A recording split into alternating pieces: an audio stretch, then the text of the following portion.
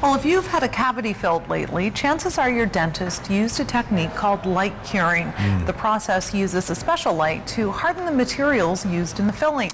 Recently, experts from around the world met in our region to discuss how to make this procedure safer for both patients and dentists. The details in tonight's House Call. As hard as we may try to avoid them, many of us will end up with a cavity or two. It used to be these holes in our teeth were filled with silver amalgam. But in recent years, the switch has been made to a safer, more aesthetically pleasing white resin. This material is then hardened through a process called light curing.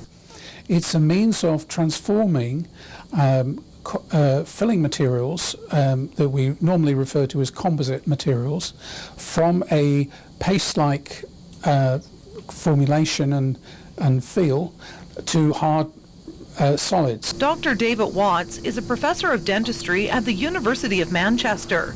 He recently visited our region to take part in a conference on light curing. The practice involves using a high-powered blue light to set the filling material. Problems arise when that resin doesn't harden all the way through.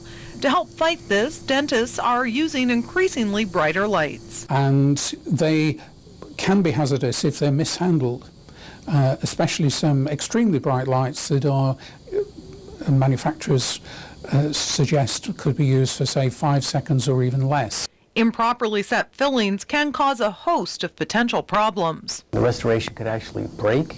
You could get gaps between the restoration and the tooth, so you have a buildup of stain. Dr. Frederick Rugeberg is a professor of dentistry at the Georgia Health Sciences University. He says proper precautions need to be taken during light curing to ensure the safety of both the patient and the dentist. Are they asked to put on these glasses when they're getting photo curing done in their mouth? Do the people who are applying the lights wear these protective eye shields for themselves? Light curing has been used in the dental field since the late 1970s, meaning dentists trained before that time weren't taught the technique in school.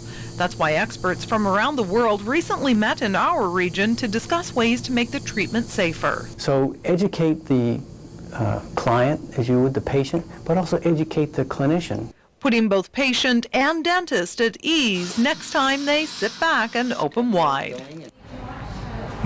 Now, the light used in this procedure is LED blue light, not to be confused with UV light. Experts recommend patients and dentists wear those orange-colored safety glasses because they best filter blue light. I wondered what the connection was with the orange there.